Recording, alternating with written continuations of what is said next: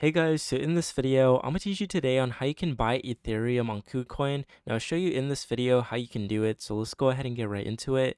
Now you can see here I'm currently on Kucoin. Now if I head over to the bottom right hand corner and click the assets page, it should look a little something just like this. Now if I want to buy some crypto, I can click the buy crypto option right here, and what this does is essentially you can use your credit card or a third-party payment method service to actually purchase some Bitcoin or whatever it may be, whatever crypto you do like. So you can see here that I can select ETH and I can put whatever amount of ETH, right? And then basically I'll go ahead and select who I want to pay with. Now you can actually add a card right here, debit card, and keep in mind you can only use the debit and credit card feature on their website, so keep that in mind.